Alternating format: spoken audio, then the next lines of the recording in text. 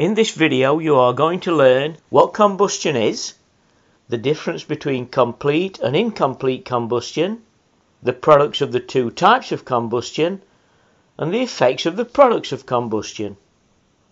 Combustion is burning, usually in air which is all around us, or oxygen. It's an exothermic reaction, which means it gives out heat. A fuel stores potential energy that can be released as heat when we burn the fuel. An example of a fuel is natural gas or methane.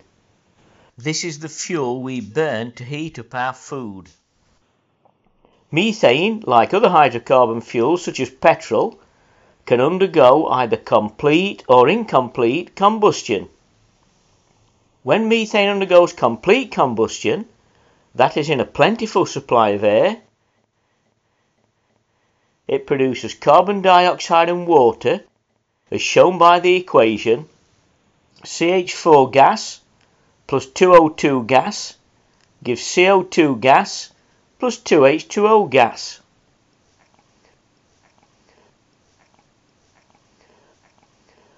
When methane undergoes incomplete combustion, that's in a limited supply of air, it produces either carbon monoxide and water or carbon and water, as shown by the equations.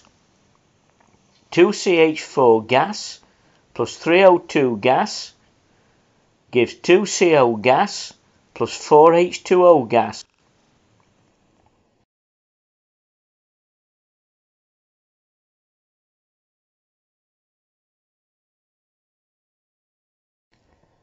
CH4 gas plus O2 gas gives C solid plus 2H2O gas.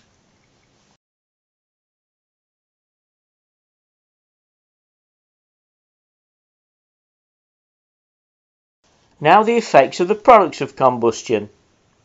Water vapour, as we all know, is harmless.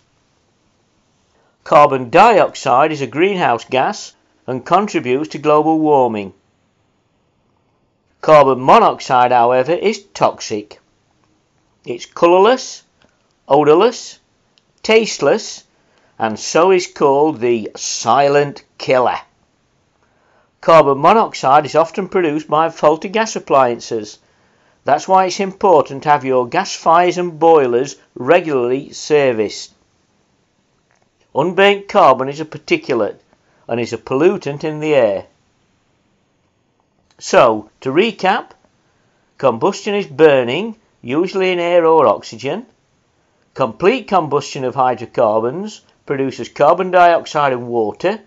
Incomplete combustion produces either carbon monoxide and water or carbon and water. And the products of combustion have various effects.